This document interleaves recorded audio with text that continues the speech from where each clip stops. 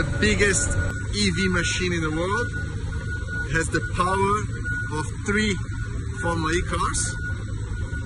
This mining truck basically, it's super cool because it goes up the quarry empty and then gets loaded up, and on the way down it has regeneration, the same as we do in the race. And the good thing is that it regenerates with higher mass, higher weight, then it goes up. So actually produces more energy than actually spends. So there is no charging required at all in this vehicle. They told me it's 20% more efficient than the combustion normal other ones, like that one. And the good thing is it burns less. Well, it doesn't burn any fuel, but it's 50 tons of fuel that it doesn't burn a year. That's 150 tons of CO2 per machine. 22 tons. So we just, you can see there.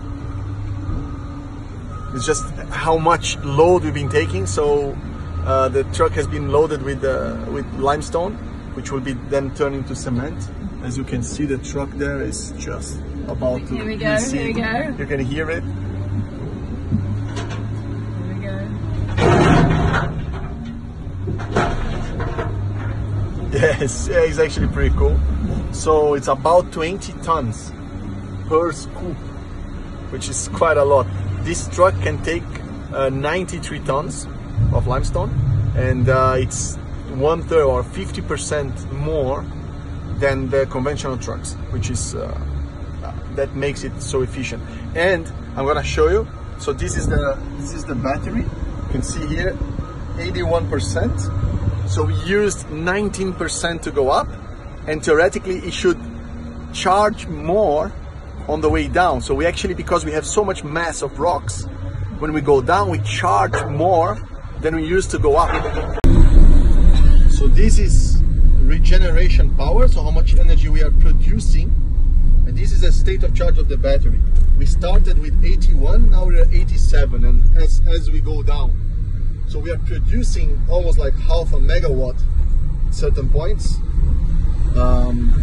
and that energy is being stored, and then basically this is potential gravitational energy from the rocks.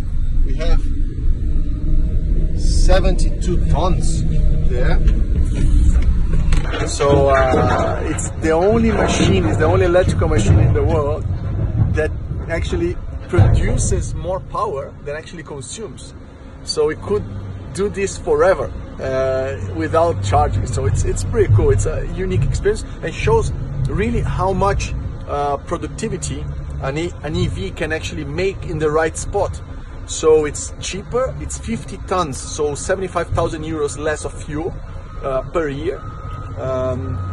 It's better for the environment, it's better for productivity, it's better for cost, it's better pretty much for everything. So that's a unique usage of EV right now that is happening, and it's pretty awesome.